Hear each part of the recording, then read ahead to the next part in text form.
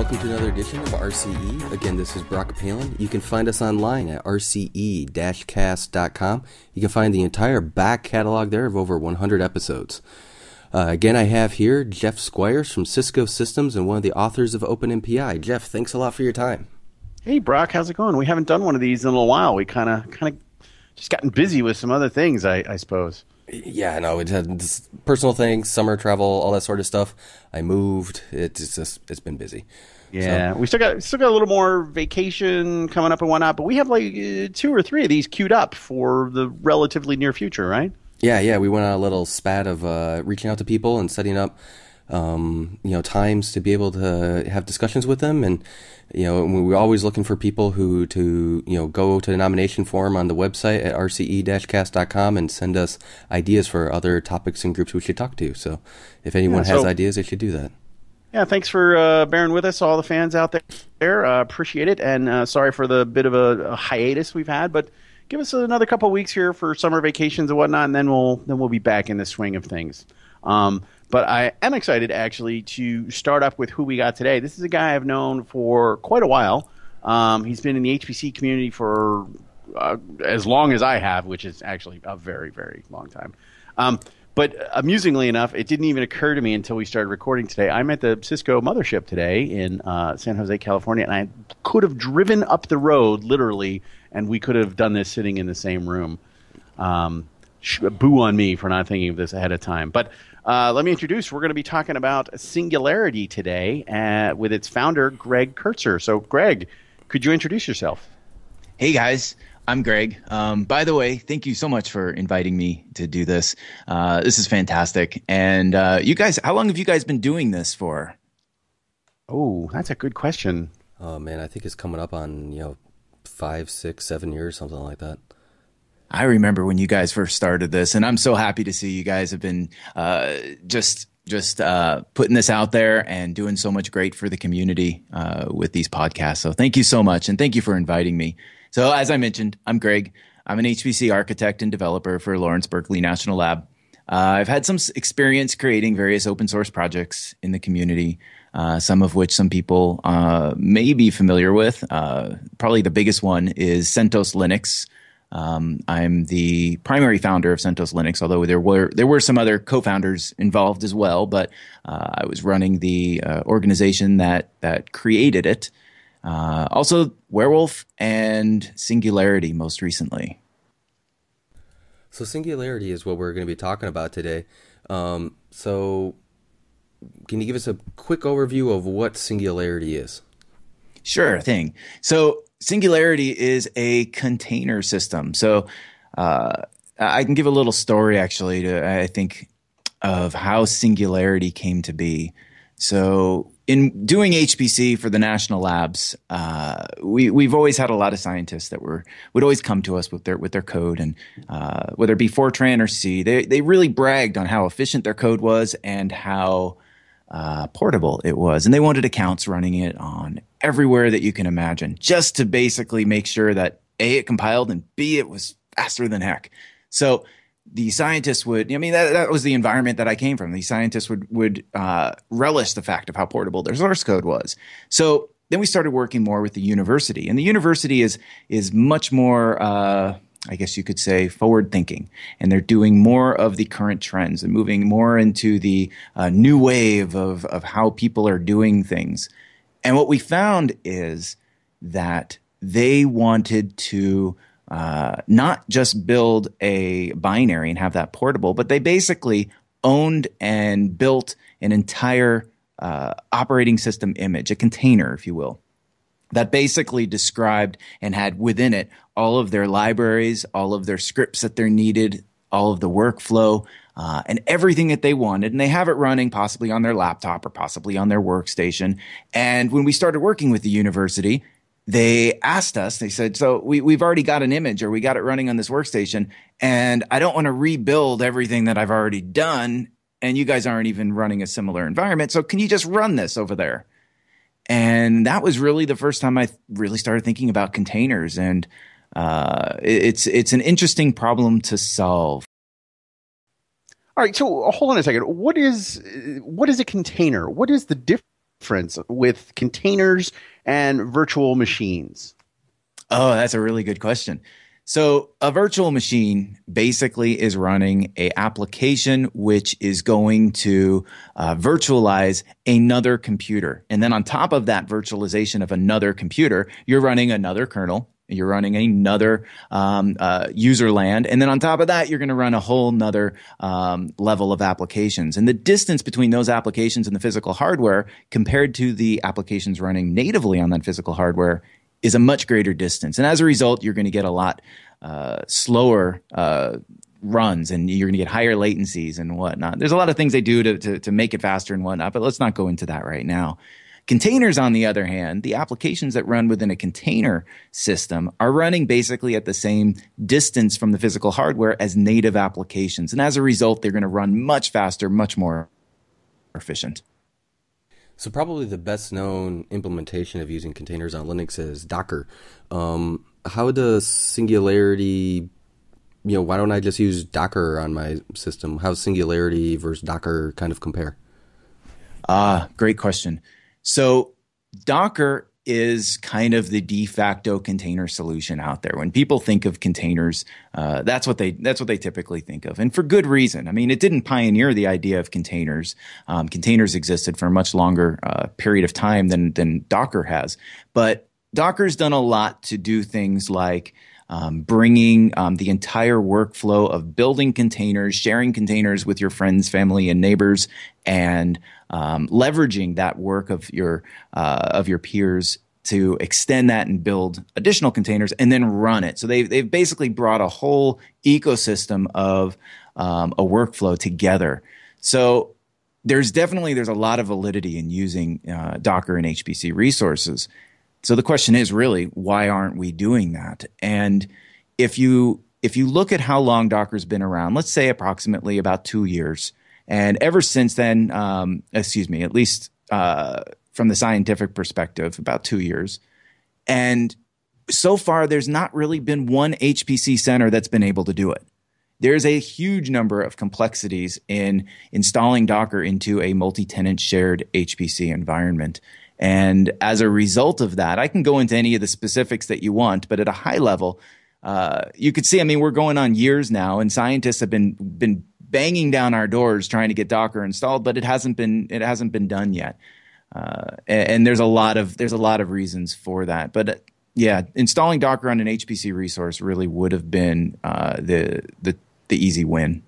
But can't do it. Well, give us some examples. What are the complexities of it? Because it's marketed, and I know a lot of my friends who are in the web development types of community, web applications kind of community, they swear by Docker, and they love Docker, and that is inherently a multi-tenant community, and they put all of their applications Docker. So what's different between that and HPC types of environments? Okay.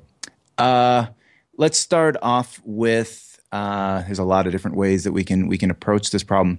So let's start off with the fact that it's running as a daemon. So when the Docker process runs, it's actually running as a root-owned daemon. And for users to spawn jobs in Docker, they're basically communicating over a socket with a command line tool. And they're basically instructing that daemon what to do. So let's talk about this from a scheduler perspective. So if I were to go and submit a job to a cluster, to an HPC resource, the resource manager and the scheduler would work together to figure out, well, what size allocation do I get? Where is it going to go? And they're going to let me run on that. Now, if I ask for a job that says, give me a wall clock time of 5 minutes on one processor, and then I run a job and my job goes over that 5 minutes, what's going to happen? It's going to get killed. And the resource manager is basically going to say, you've exceeded your allocation, so it's killing it. So no problem. Now, in the Docker community, or the Docker perspective, what you end up with is the user application or the user command line that communicates with that daemon is going to tell that daemon, okay, well, here's the job I want you to run. Now, they could detach from that daemon, and that job just goes off and runs on the end. And even if that client program gets killed at that point, it's not stopping the Docker daemon from continuously running that job. So what you end up with is the Docker daemon is outside the reach of the scheduler. And that basically means that you can't properly schedule or deal with the resource management of containers running under that daemon. Now, there's a whole bunch of, as I mentioned, a whole bunch of reasons why Docker is really not geared towards HPC. The web world and the enterprise world, that's really its bread and butter, and that's what it was designed to do. There's been a few patches that have addressed some of the issues within the Docker ecosystem, and that would make it better for HPC. And those patches, at least many of them, have not been accepted. Some of them are almost about a year old at this point, been pending. So you can see that this really isn't in the interest of the Docker developers. This is not the primary use case that they're looking for. It's probably not even a secondary or tertiary or even tangential use case that they're looking to solve. And as a result of that, it's been very difficult to get the necessary changes for HPC involved. And there's other aspects as well. I mean, the complexities of dealing with MPI, the complexities of dealing with GPUs. NVIDIA's taken a stab at it, and it's been pretty good, but there's still a lot of complexities there. And security as well. One other point, if you don't mind me mentioning real quick, is within a Docker container, let's say, for example, I have a Docker container that I want to run in and that I own, and I want to get root. So I know what the root password is. Now, there's lots of ways of getting root, but let's just assume that I set the root password. Let's go the easiest way. When I submit my job when I submit my Docker container and, the Docker daemon's running that, well, I can easily escalate up to root. In that particular case, what do I have access to do? Well, it depends now. It comes down to what namespaces are involved and how's the Docker daemon and the underlying operating system dealing with that? Is the user namespace separated out or not? And what you end up with, though, is I'm able to escalate up to another user privilege, possibly. And in that case, where does that leave the security of the system? I mean, if I've got, storage that has data from other users that I should not be able to see, or if I'm on a public or rather the shared network of my HPC resource, I don't necessarily want a root user on that. So there's other mitigations that people need to take into place, and they start bisecting the network and bisecting the InfiniBand fabric and saying that Docker containers then don't have access to the file systems, and you end up with a small little virtual cluster in your big cluster, and that's not the problem that we want to solve. Okay, so you pointed out a lot of things there, and like you said, Docker kind of aims on one thing, but Docker is still very popular even among a lot of scientific codes, especially things that are kind of like one node or less, like small analytics codes. And you can package everything up, which makes things really nice for distribution in terms of reproducibility. It's exactly the way the developer made it, which is one of the huge benefits of all these container setups. Singularity. Can you take a Docker container and turn it into a Singularity container? Yes, you can. This is one of the workflows that I've been pushing forth with several other people. So the idea is that, and as you said, a lot of people already have experience with Docker, and they are already built these workflows using Docker files and implementation with Docker. So one workflow that I think is really good is people use Docker to create their containers and to build them and to develop with them because it's a known technology. And from that, when they're ready to take it to a larger center, to an HPC center or into a bigger resource, they basically do a Docker export. Now, Docker export basically dumps a particular format, and very coincidentally, Singularity imports that exact same format. So you could basically do a Docker export pipe, Singularity import. Okay, so we kind of skipped an important question, though, about, we talked about what the shortcomings are of Docker in a HPC environment. How is Singularity better? Like, what did you design in terms of how Singularity is both implemented and intended to be used that would make it suitable for an HPC environment? That's a good question. So Singularity does a lot of things differently than Docker. So one of them, for example, is you are the same user inside the container as you are outside the container. And as a result of that, you can blur the line between what is actually contained. So for example, if I'm the host, I have access to particular directories and particular device files, and have access to a certain amount of resources on that particular host. Well, if I'm running inside of a container, there's no reason why I shouldn't still have access to those exact same resources. Granted, I need to virtualize my environment a little bit. So I'm running my own libc. I'm running my own any other programs I've installed into that environment. But I can blur that line between what is container and what is host. So, for example, very easily I can say the Scratch file system should be available inside the container. The home directory, my home directory, should be available inside the container. And as a result of that, when you actually invoke a Singularity, let's say shell command into a container, what it feels like you're doing, it feels like you're actually SSHing into a node running a completely different operating system, but you still happen to have all of the same file systems shared to that node. All right. Now, I thought I saw something else about the format, too, about how you actually store and move the containers around. Is there something different about that as well?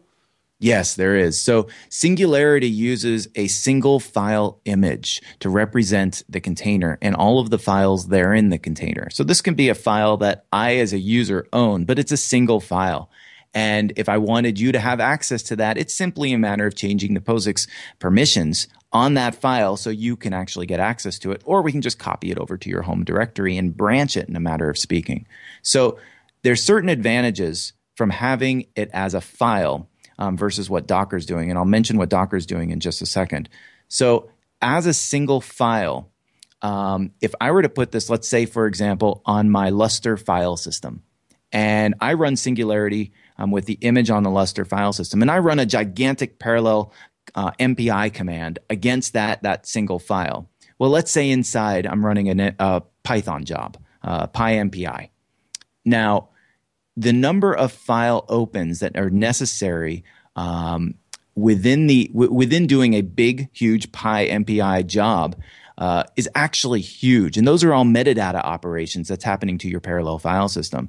And I've heard some numbers that have stated that to run a really big Python MPI job, it can take upwards of 20 to 30 minutes of a distributed denial of service attack on your metadata server for your parallel file system. That's just to start the job. Now, with Singularity, because we're using a single image, it doesn't matter how many file opens occur within that image. It's still just one metadata lookup on your parallel file system metadata server.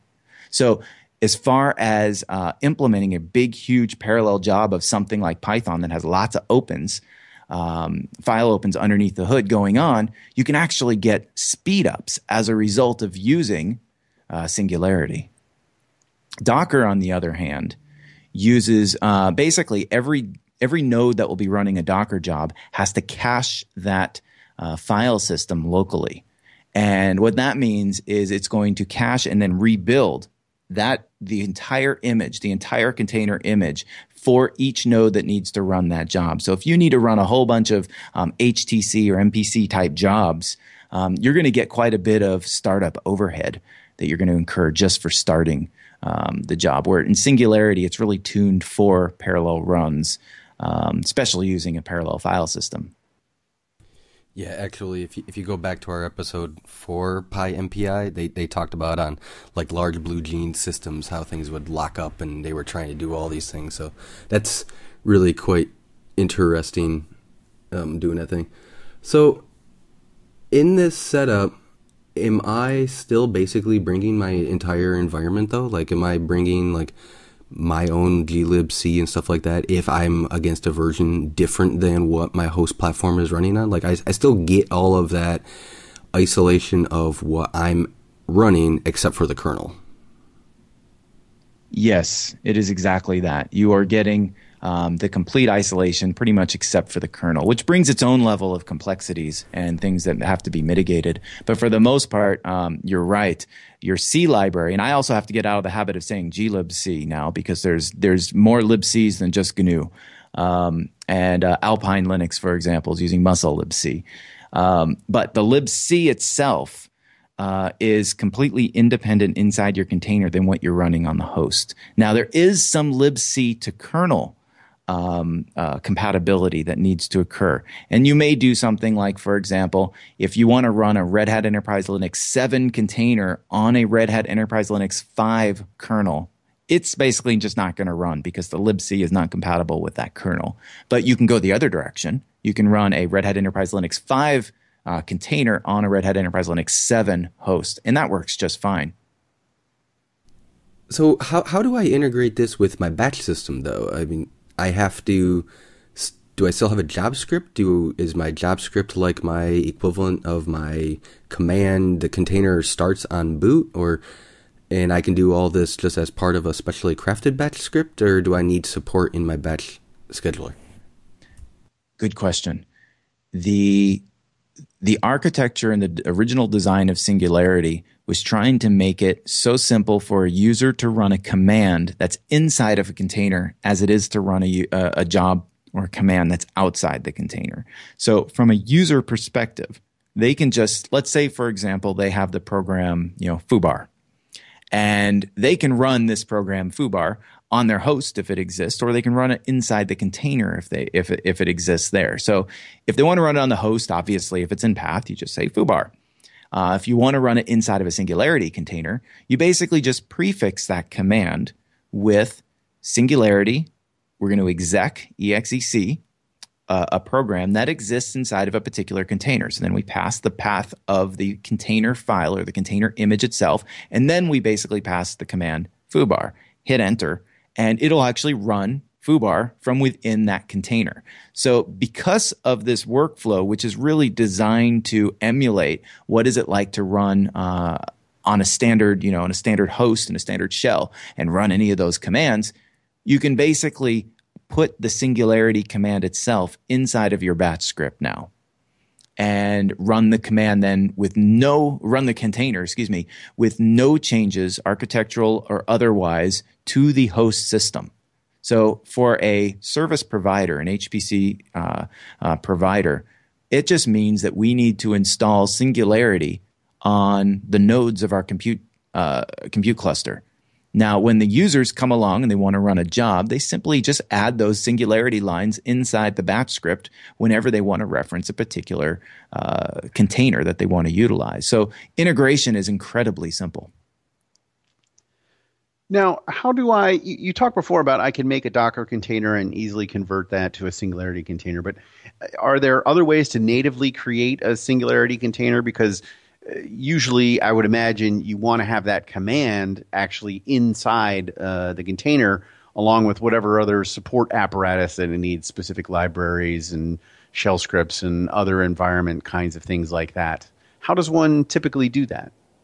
So I think you're asking how to what I call bootstrap an image from scratch, which is basically to build up a new image using Singularity as the bootstrap mechanism. Is that correct? Correct, yes. Okay. So in that case, Singularity does offer bootstrapping functionality. And the way that it offers it is it's basically a two-step process. And it'll probably end up becoming a one-step process soon enough. But at the moment, it's a two-step. You basically create your container image with one command. So it would be literally Singularity, create, and then give it an image path. And it'll create the image. Once that's done, then you do a Singularity bootstrap. You point it at that image, and then you pass it a definition file. And the definition file is a fairly simple syntax that basically says, okay, this is a Debian or Red Hat based system, and I want to install from this particular mirror of packages. And this is what I want it to look like. Here are the packages and files that I want it to install. And I can copy files or install files from my current directory or download files and put them into the container. All basically within this definition file. So then, as I mentioned, two commands, the create command and then the bootstrap command. So when you run Singularity bootstrap, point it at an image and then give it the definition file, it'll go off and install a new operating system into that image, and it'll copy and install any programs or scripts that you want into that image. But you don't have to do everything within a definition file. So for example, you can, as root, go into that container image, Something I mentioned before is you are whatever user you are inside the container as you are outside the container. And there's certain blocks necessary or in place so a user cannot escalate up to root within a container. So if you want to be root inside your container, you actually first have to be root outside your container. So you start up Singularity by going, let's say, sudo Singularity shell. We want to make this container writable for this instance, so you pass the -w option, and then you give it the path. Once you do that, you can do yum install or apt-get install or anything else that you want to do within that container. And then as soon as you exit out of that shell, all of the changes are automatically flushed to the image, and there's no rebuild time or anything like that. So it's the image is always up to date. Okay, so we created an image. And you said we can just run simple commands inside our normal batch script, and all we have to do is install Singularity. What does that actually mean for system administrator group like mine? Are we talking about, is this kernel modules? Does it just use LXC and it's just a couple of scripts and helper utilities that really just make LXC fit for human consumption? Do we have to rebuild against every kernel release? How bad is it for an admin to maintain Singularity on their platform? Oh, it's very easy. There's no kernel components to it. It pretty much is all interfacing at user LAN level. So there's nothing you need to deal with as far as updating and whatnot. And it's not using LXC or anything else on the back end. It's all brand new code. It's written primarily in C. There's a few shell script wrappers that just basically go around the end pieces of it just to make sure everything is sane before it calls the binary components behind. But at that point, what it's basically doing is it's dealing with the namespaces in the kernel, not as a kernel module, but calling those via system calls. And yeah, once it's installed, you're pretty much done. When you build it, the configure script will automatically figure out what capabilities your host has. So, for example, if you don't have access to the user namespace, it's not going to leverage the user namespace code. Okay, so let's dig a little deeper here. How does this translate into the HPC realm? In the area that I personally care about a lot is the MPI, right? So you've got some kind of high-speed networking stack that you want to use. What does Singularity do or intentionally not do for me in that kind of realm? Okay. So I've mentioned how the Singularity command workflow exists. You basically just type in Singularity exec command name, or excuse me, image name, and then whatever commands you want. So in my mind, a perfect world would have this. So an MPI implementation of this would be as simple as prefixing all of that with an MPI run command. And so that was really the target. That was the example that I was going for. So if you wanted to run, for example, a particular MPI job that exists inside of a container, you really do just run MPI run, number of processes or whatever other features and parameters you want, and then Singularity exec container name and your MPI program that exists inside that container. Now, what's happening on the back end is a little bit more complicated than what it looks like on the front end. What's happening on the back end is this is a hybrid MPI approach, meaning part of the MPI exists outside the container and part of the MPI exists inside the container.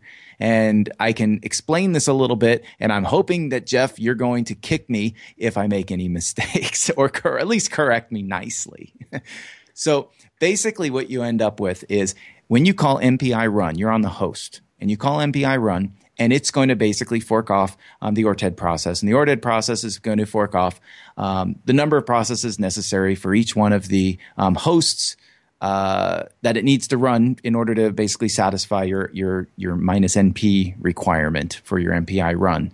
Then it's going to exec whatever program that you specified at the command line. So if it was just an MPI program, it would basically jump into that MPI program. But if it's Singularity now is going to build up the container necessary for that MPI program, the Singularity container that you specified, at which point it's going to launch the MPI program within the container. The MPI program is going to link against the MPI libraries that exist inside that container. Now, those MPI libraries are basically going to do everything that they need to do at that end, basically link against all of their other SOs and shared objects and whatnot. And then they're going to make a connection back to the original ordered process via PMI or PMIX. That closes the loop. Okay, so you pretty much blew my mind with all that stuff, but it sounds like it works at least better than any other sort of system I've seen before, which is kind of hecka awesome. Which I don't really give that kind of praise that often. The different question though is can I have more than one of these? I guess there's no reason. I can have more than one Singularity container running on a single host at a time, right? I can have two different people running their two different Singularity images doing their own thing on their own subset of the machine that was given to them by the batch system. That all works? Oh, yes. There is a consumable in Singularity, and that is because we are using image files. To mount up those image files, you need to basically use a loop device. And by default, most Linux distributions max out at 8 loop devices, but you can change that into the hundreds and thousands if you want to. But by default, yes, it will consume a loop device for each container that you want.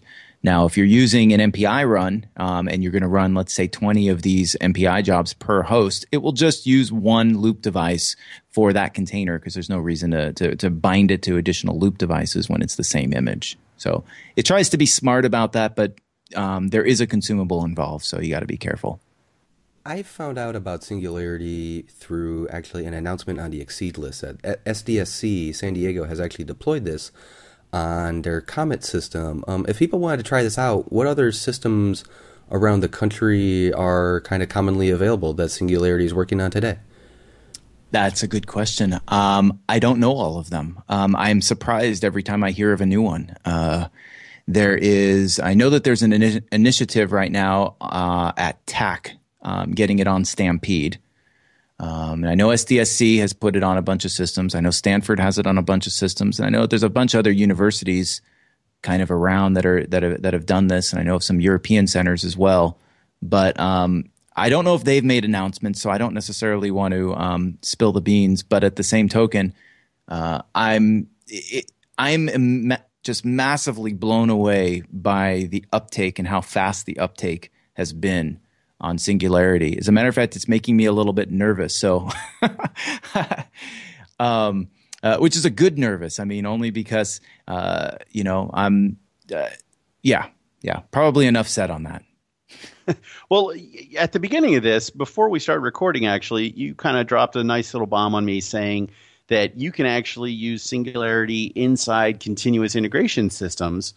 And we use that a bunch in OpenMPI development, and we use the wonderful free service called Travis. And you were like, oh, yeah, you can use Singularity in Travis. Can you expand on that a little bit? And like, how can I do that, and why would I want to do that? Sure. Well, first, I want to mention I'm not a Travis expert, but I am using Travis for the Singularity project itself. And as part of the normal CI testing that goes on, one of the things that it does is it builds Singularity and installs Singularity, and then it will create a new container and then run tests against that container. So I basically took that knowledge that I know it already works in Travis to build containers and to use containers with Singularity, with the fact that when I'm doing a release of Singularity, I've got a whole bunch of Singularity images. CentOS 7, 6, 5, Ubuntu, Debian, and I go through and build Singularity with each one of those to make sure that at least I don't get any weird build errors with any of the features and changes that I've done. So I'm pretty positive you could actually install Singularity into Travis or into the system that Travis is running on, and then basically just download a few containers. There's a few initiatives right now that are going on about how people can share containers and share workflows and define workflows, and then use that for scientific documents. Basically just saying, go check out this workflow ID if you want to recapitulate everything that I've just done in this whole paper. So that's going on right now. That's an initiative at Stanford. But so you could just very easily just tell Travis to basically just download these images, and then you want to test build inside these images. But I think Travis also supports a little bit of that on the side. But again, as I said, I'm not an expert on Travis, so I can't tell you for sure. Okay, so well, before I'll say that, there'll probably be Singularity running on a system at the University of Michigan here in a couple of weeks. But beyond that, where can people find out more about Singularity? There is a website that you can go to, which is just basically some Git pages that we threw together at singularity.lbl.gov. But you can also just go there directly via the GitHub page. Right now, it's still being hosted under my username in GitHub, which is GM Kurtzer. So if you go to github.com/GM Kurtzer, you'll see the repository there for Singularity. So that's probably the easiest way of getting it, or at least the two easiest ways of getting to it. Hey, one other question that we typically ask people, since you're doing a software project itself, particularly in the scientific community, it's not always appreciated as important, but it is important. What license are you offering Singularity under? Singularity is released under a modified BSD 3-clause license. It basically, the third clause references LBL, Department of Energy, and UC Regents explicitly. But aside from that part, it is a standard BSD license with one other exception. We have a contributors clause that is actually in print inside the license. So it basically says you don't have to contribute anything that you do to Singularity because it's the 3-clause BSD. So you can do pretty much whatever you want with it. But if you do contribute to Singularity and you don't specify, or rather, you're allowed to specify any license you want for that contribution, but you're giving us a grant back clause that basically says, or it's a grant back license, which basically says that we still have the ability to release this software open source and basically keep everything open. So it's basically a 3-clause BSD license to users, and to contributors, it basically just says that we're going to keep your code open if you give it to us. Hey, Greg, thank you very much for your time. Yeah, this was great. Thanks, Greg. Oh, thank you guys for inviting me to this.